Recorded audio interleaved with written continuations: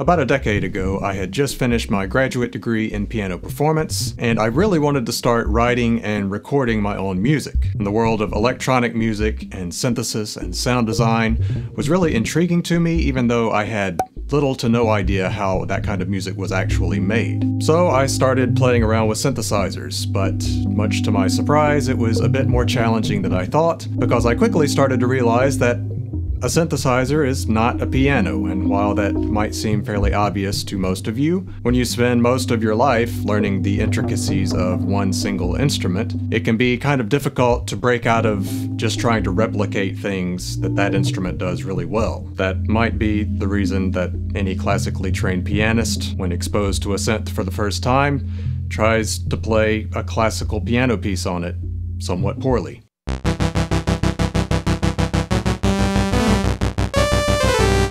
Because both instruments have keyboards, most of the time, we pianists naturally try to draw some sort of parallels. But as I came to find out, this is actually doing a disservice to both instruments. If I can act as a bit of a classical apologist for a second, I think it's important to realize that for us, it's been mostly about learning everything technical about our instrument of choice. This is done through an incredible amount of repetition so that our hands become strong enough and have enough dexterity to handle any wide variety of things that a composer might throw at us.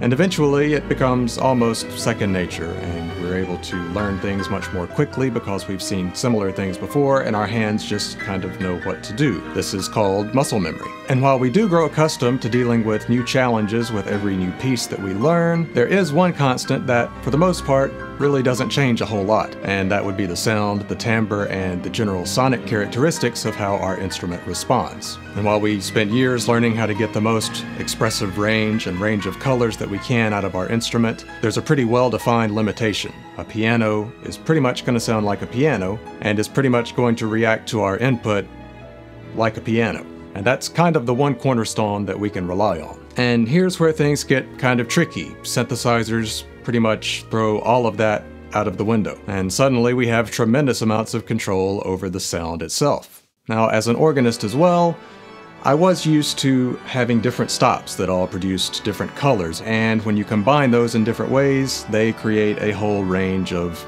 more orchestral possibilities.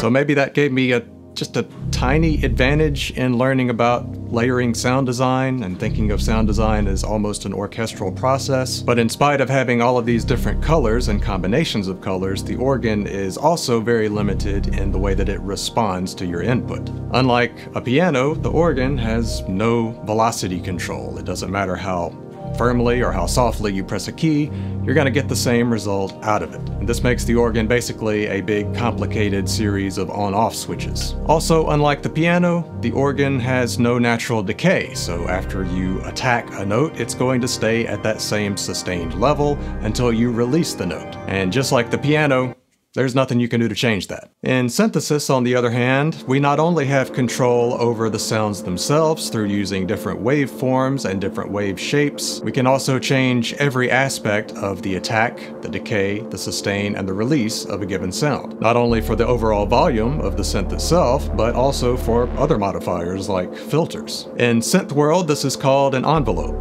or an ADSR. And not only can we set it to however we want it and just forget about it, we can actually program it to change constantly over time. Every one of those aspects. The attack, the decay, the sustain, and the release. This is called modulation, and depending on the synthesizer, it can go incredibly deep, where you have modulators modulating other modulators. And with all of these tools at our disposal, we can create incredibly complex, evolving sounds that can actually remain sonically interesting over the course of several minutes with a single key press.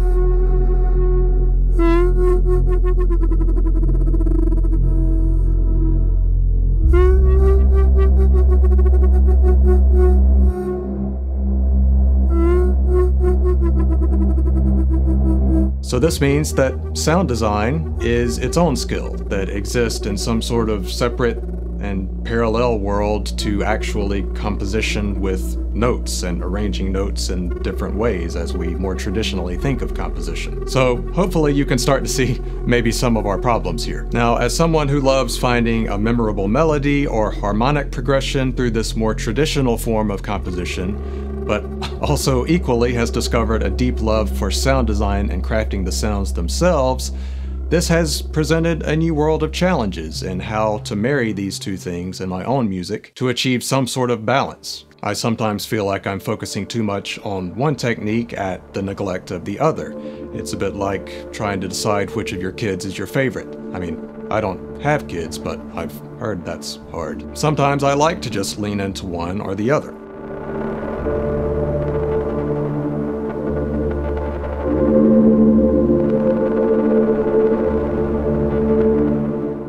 And while synthesizers are incredibly versatile and there's no right or wrong way to use a synth, these are some of the techniques that I've sort of developed over the years of making my own electronic music that have served me pretty well. Pick a leader. As I've mentioned in some of my other videos, to simplify an overwhelming amount of options, we can impose our own set of limitations. And as this relates to a synth patch, I like to think of it in two different ways. Will I use the sound as color to sort of fill in my outline of notes? This would be more like traditional orchestration. Or will the synth patch itself be the jumping off point for what notes I do and don't use due to its complexity and interest in and of itself? Maybe it won't be about the notes at all, because maybe this patch can evolve by just holding one or two notes down, and it's more about the notes that I don't put in there so that the patch has room to breathe and develop. To use one last pipe organ example, when we play a large pipe organ in a very large space that has a naturally long reverb tail, we actually have to slow down our playing as an organist and play a little bit more detached so that things don't just become a giant muddy mess. And especially on faster, more intricate, technically demanding pieces, we can actually hear the notes in there to some degree.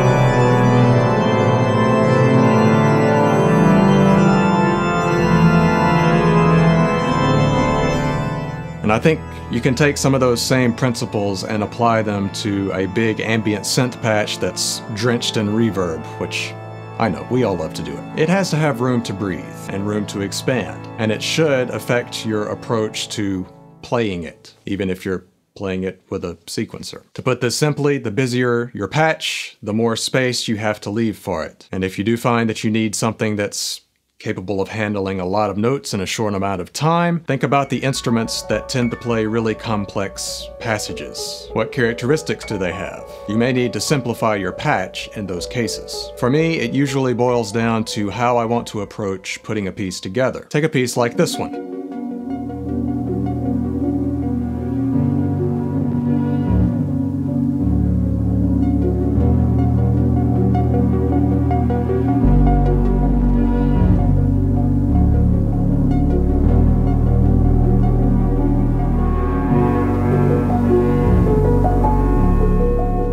The whole thing is based around an 8-track tape loop consisting of layers of piano and synthesizers that were mixed in and out in real time. This is how a lot of modern music is put together.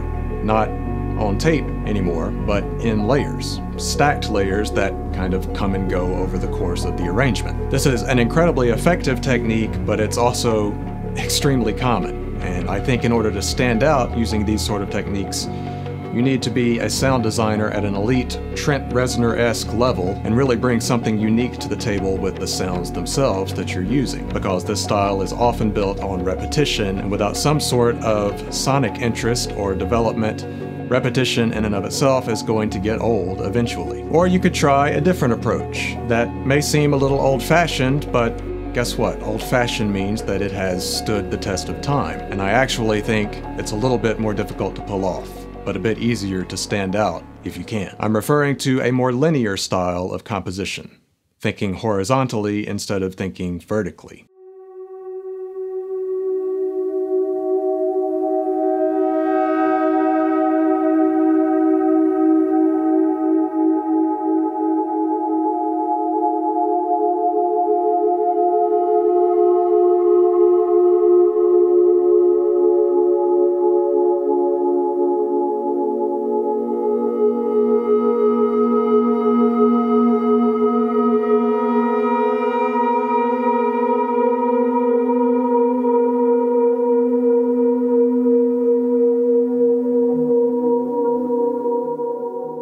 This track is an example of more linear writing. Much like when writing for an organ or for choir, I'm thinking of each part as a linear melodic idea that, when carefully planned, creates the vertical harmonies, aka chords. That's one way to write more interesting chord progressions that don't just feel like blocked triads that are jumping around randomly. But I kind of digress. You can read my free ebook that looks something like this and is linked in the description if you would like to learn more about the specifics and in-depth techniques that I use to write in this fashion. But as this track develops, you can clearly hear that there's an underlying bed of sound design that swells up gradually and almost kind of swallows the piece whole at the end. But the main focus, and what I built the thing around, was this chorale-like theme. It may not be readily apparent, but it has structure, it has form, it has this sort of period structure of question and answer going on. But even with this more linear approach, the textures and the patch itself determined some of the choices that I made with the composition. Like, for instance, the tempo of the track. It needed to be slow enough and deliberate enough to reveal all of these subtle changes in the sound design. So this is one of those tracks where I feel like I came very close to marrying kind of these two different concepts and two different worlds that I love equally: a well-crafted linear musical narrative and provocative, evolving, highly textured sound design. Now, I'm not even going to pretend like I have all of this figured out. It's something that I still think about every single time I sit down to write something new, because as a composer I was taught that you shouldn't rely on how beautiful your instrument sounds to prop up poor or lazy writing. This is why more traditional composers will often write at the piano to make sure that their ideas are capable of standing on their own in black and white before they take it and add the color of orchestration. And I still think there's a tremendous amount of truth and value in this approach. However, in the world of electronic music and synthesis and sound design, the rules have changed. The somewhat unwavering predictability that an instrument is always going to sound like itself, for the most part, is no longer the foundation from which to build. And maybe, if the very ground beneath your feet, your foundation, is capable of being remolded and completely changed over time, maybe it's okay to sort of relearn how to walk on that ground and maybe redefine what walking is altogether. I'm not entirely sure what that means, but it sounded good. If you're a classical musician who has struggled with some of these concepts in electronic music yourself, you can give this video a like, and maybe more classical musicians will get to see it and take something from it. And if you're an electronic musician who's angry at classical musicians for just playing classical pieces on synthesizers, just try to relax and have some understanding for where we come from. We're trying, I promise. If you want to see more stuff about compositionally related topics, which I've really enjoyed talking about lately, as well as synthesizers and stuff, you can subscribe to this channel. I think that's it. Bye!